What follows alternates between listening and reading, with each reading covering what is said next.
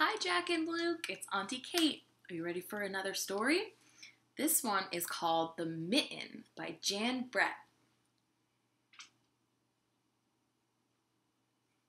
Let's look at the pictures first. What do you see?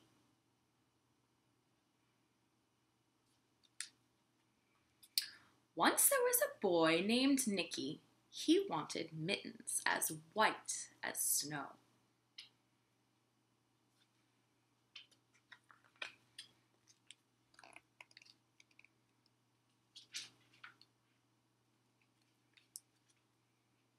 If you drop a white mitten in the snow, it will be hard to find, his grandmother told him. But Nicky wanted snow-white mittens so much that Baba made them for him. Baba must be Grandma, like Granny. When she finished knitting, Nicky put on the mittens and went out to play. It wasn't long before one mitten fell off.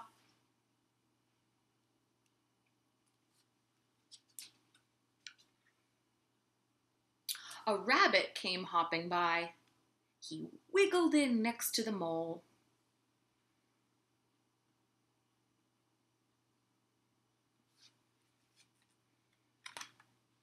A hedgehog wanted to get warm.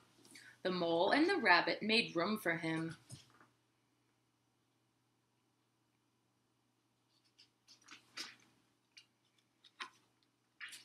The owl didn't want to be left out, so the mole, the rabbit, and the hedgehog had to move over. The little mitten was getting crowded.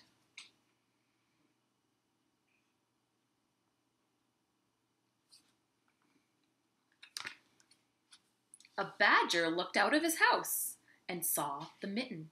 He climbed right in.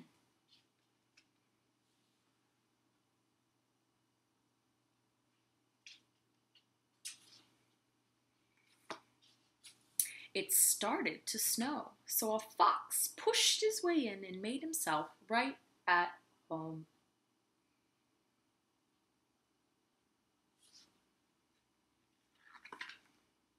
Then a big bear sniffed the mitten. The animals were packed in tight, but the bear didn't care. He crawled in anyway. The mitten was getting bigger and bigger and bigger.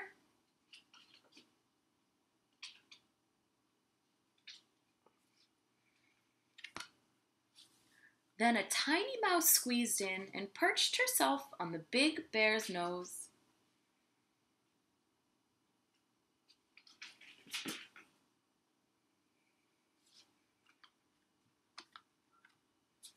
The mouse's whisker tickled the bear's nose.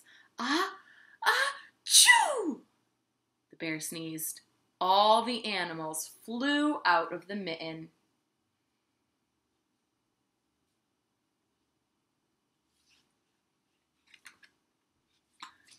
Nicky saw his mitten sail up into the air.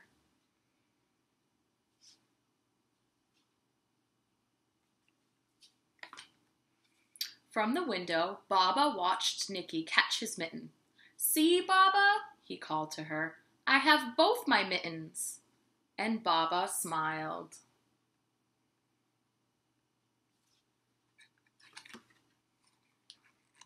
The end.